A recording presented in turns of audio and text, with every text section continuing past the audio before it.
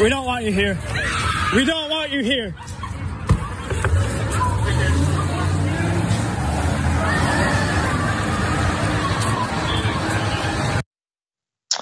Soon to be former Senator Ben Sasse, bones out. I'm not sure if the kids say that anymore. We said that back in the day. Bones out, got out of there from the University of Florida as he's looking to be the next president of the university. Big reason why he's leaving the Senate.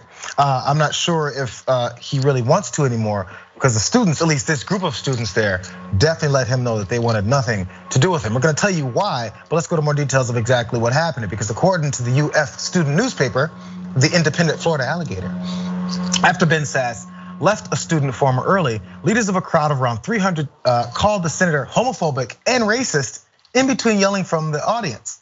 One protester, as we saw in the middle portion of that video, called out, "Get the F," and the crowd responded, "Out of our swamp." Their proud swamp down there in Florida. A former president at Midland University in Nebraska, Ben Sasse was elected in 2014 to the Senate. He emerged as a relatively independent voice in Republican ranks. He criticized Donald Trump, though usually voting with him. He also voted to convict in Trump's second impeachment trial, so bears some courage. Another reason why he might be leaving. So also in 2015, when the Supreme Court made same-sex marriage legal, Sasse called the ruling a disappointment to Nebraskans who understand that marriage brings a wife and husband together so their children can have a mom and a dad. Strike number one, because look, you can say that, it's back in 2013, he was in opposition to it as the entire Republican Party was. So that's him, it's who he was. Fast forward to now, he's at the University of Florida and people don't want anything to do with him. As a matter of fact, he tried, this is supposed to be a 3-part visitation. He's supposed to have a public forum for faculty, staff, and students. But the students were like, no, no, no, we have something to say before any of this goes down. Let's watch more of what they did. Damn good rhythm. A lot of times you get protesters and they're just a little bit off. They're clapping on the 1 and 3 versus the 2 and 4, vice versa. But I mean, they have that together. Ron DeSantis just tapped on the shoulder full of who was going to be. Because Ron DeSantis wants to be the guy who runs this, the largest university in the state of Florida. So as you can see there, Sasse was conducting one of those forums. Folks were outside screaming, "Hey, hey, ho, ho, we gotta go." And he commented on that. But eventually those students took over that room. And as we look from this tweet from Alan Hallalay, Ben Sasse and Rahul Patel, who's the chair of the Presidential Search Committee, searching for someone like Ben, they were then doing a live stream in a remote location. And then that was being broadcasted into the room where the protesters then took over. And that was in lieu of the third forum from the staff, which they were looking to do as well. So one more part about this. Again, he had those things to say in 2015. It wasn't just that, really fast was, because after that, he pushed it all the way up till now. Because he was asked, it wasn't just a bunch of chanting and get the hell out of here. He was asked about his stances against same-sex marriage on Monday. He said, "I believe in the universal dignity and the immeasurable worth of every single person. All the tens of millions of Floridians, all 56,000 students here, all 30,000 faculty and staff. We need to create a community of inclusion and respect and trust where people feel heard and appreciated and cherished." Sounds really good. Sounds like he's a changed man, Waz. Because however, when the right to abortion was overturned earlier this year, Clarence Thomas, one of the 6 conservatives on the Supreme Court, he suggested that same-sex marriage could also be reconsidered. We remember talking about that. Democrats responded by seeking to pass the Respect for Marriage Act.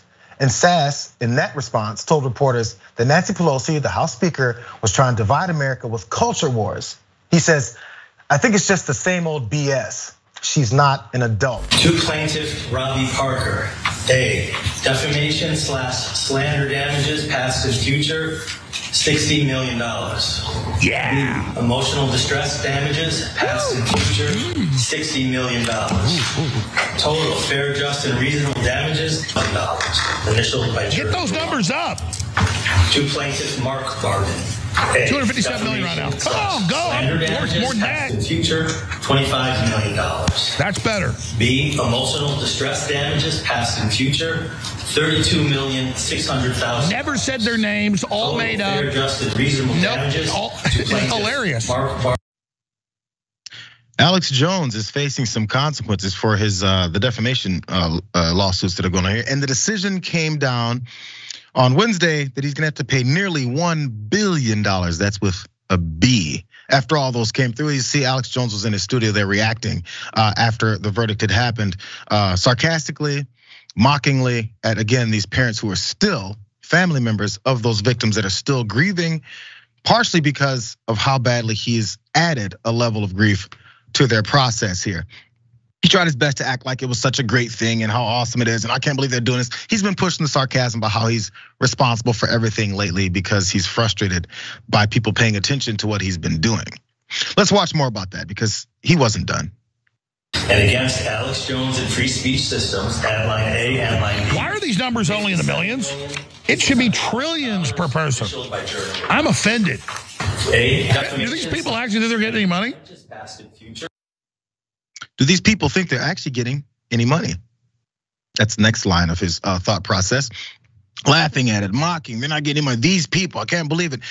As we go through this and we talk about the potential or what people claimed his apologies and everything, I want you guys to pay attention to his energy, his attitude after all this is going down. Either way it goes, he said no one's gonna get a penny of this stuff, but at the same time, he is asking for some money. I wonder where that's gonna go. Let's watch him ask. They want to scare everybody away from freedom and scare us away from questioning Uvalde and what really happened there or Parkland or any other event. And guess what? We're not scared and we're not going away and we're not going to stop. And literally for hundreds of thousands of dollars, I can keep them in court for years. I can appeal this stuff. We can stand up against this travesty, against the billions of dollars they want. It's a joke. So please go to InfoWarsStore.com and get Vitamin Mineral Fusion, get X3, get all the great products that are there that keep us on air at InfoWarsStore.com. You know, it's about those products. It's not about what they can do for you. It's about buying those so you can keep me on the air. Not because vitamin, mineral X or whatever the hell he's talking about, steel wool in your throat, whatever it is, not that it's helpful, that it'll keep me on air.